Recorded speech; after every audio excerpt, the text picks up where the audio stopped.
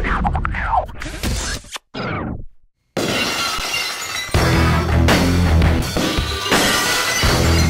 guys, so welcome to another GamesMonster episode.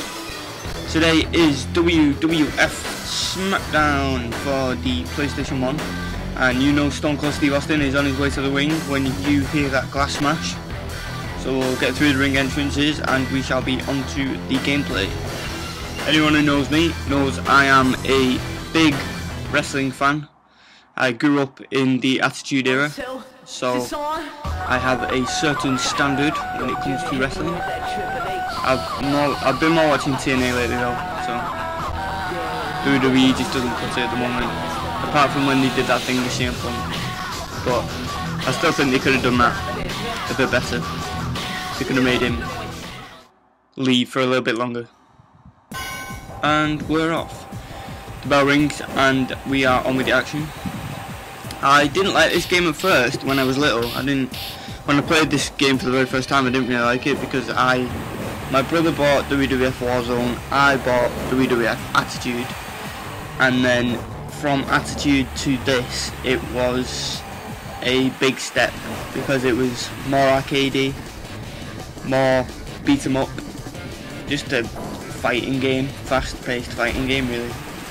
So I didn't like it at first because it was arcadey, but I eventually grew to love it, and the button system was amazing. It was a big step from most wrestling games that was out at the time, to be honest. It wasn't combos anymore. It was just direction and circle to do a move. So that was really easy. I am getting beaten up by Triple H. I am Stone Cold Steve Austin. Who else would I ever be, really? Suplex. This game, the one thing I do like about this game, really like about this game, is... Oh, I'm trying to do Lutez press here, but it's not punching him. Oh, if anyone knows how to get them things up, them like writing things at the top missing as well. If anyone knows how to get them removed, then let me know in the comments, because I started playing the game and it came up with these, so I don't know what the hell they are.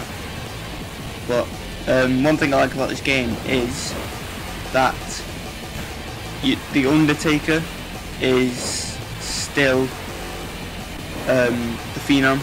He's not the American Badass just yet. He's still the Dark Savior, and I love the music. Stunner! Oh, that was a quick match.